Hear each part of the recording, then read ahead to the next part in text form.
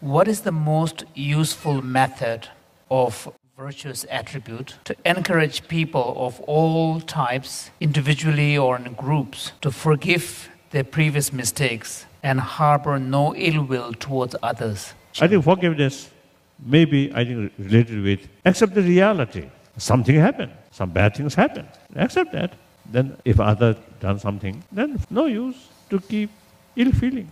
Forgiveness does not mean forget, or forgiveness does not mean you accept the other's wrongdoing. I think the essence of forgiveness, not let negative feelings such as anger towards wrongdoer. Forgiveness does not mean you accept others' wrongdoing.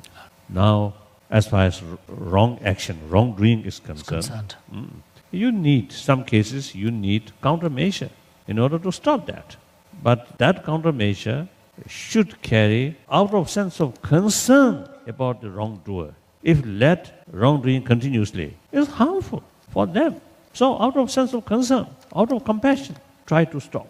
Utilize certain countermeasure. That's true sense of forgiveness. So sometimes, you see, people get the impression, practice of compassion is too much. Sometimes people get the wrong impression that practice of compassion involves some kind of foolishness, unable to distinguish between right and wrong. Or indifferent. That's not the case. Then next question.